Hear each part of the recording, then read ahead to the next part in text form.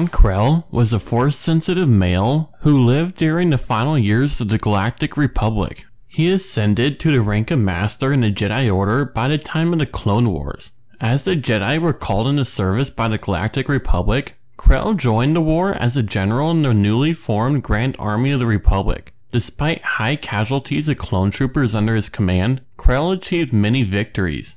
In 20 BBY, Krell along with Jedi Generals Obi-Wan Kenobi, Sashi Tin, and Anakin Skywalker were sent by the Jedi Council to retake Umbara back from its Confederate-aligned Umbaran militia. Krell during this provided an airstrike to Anakin Skywalker's forces so that he could meet up with him and tell him that he was being recalled to Coruscant at the request of the Supreme Chancellor, while Krell stay and be given command of the 501st Legion. Krell then led the 501st to the outskirts of the capital. He, against Captain Rex's concerns, decided to attack the city by going along the main road instead of flanking the capital. However, Rex and his troopers were forced to retreat away from the capital. Krell and his forces then held their ground against the militia and their Umbaran starfighters. Krell was then contacted by Kenobi, who then told him that an airbase was resupplying the capital. Krell and the 501st were tasked with taking the airbase.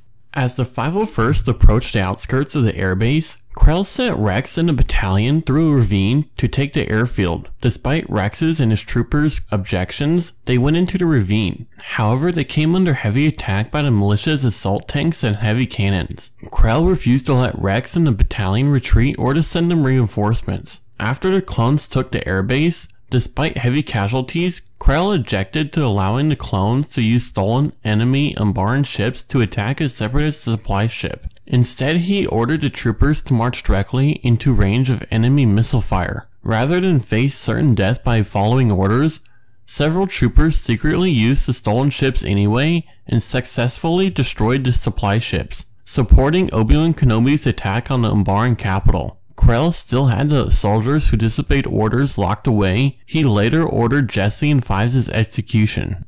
The troopers refused to go through with the execution.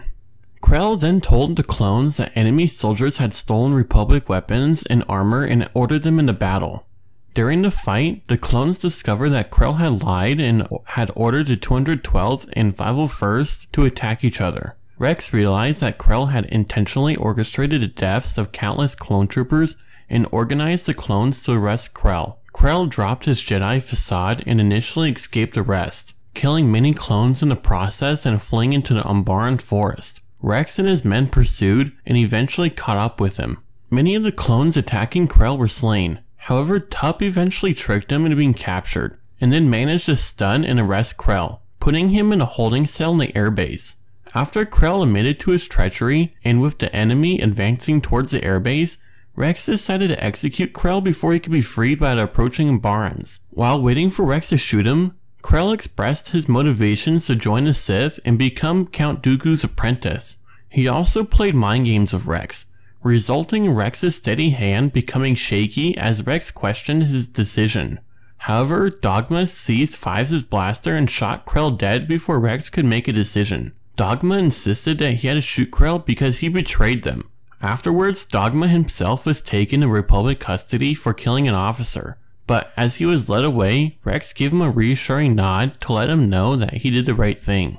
This isn't the last that we hear of Pong Krell. We hear more about him briefly in the book Dark Disciple, saying that eventually the Jedi became aware of Krell's deception. After Quinlan Voss's fall to the dark side of the Force while on a mission to assassinate Dooku, most of the council supported the idea of executing Voss, with Mace Windu citing that Voss was a Jedi Master with unique skills and that even Krell's deception did less damage. But ultimately, I want to know what you think of Pong Krell in the comments down below, and if you want to see more Star Wars related content then subscribe, and I'll see you all in the next one.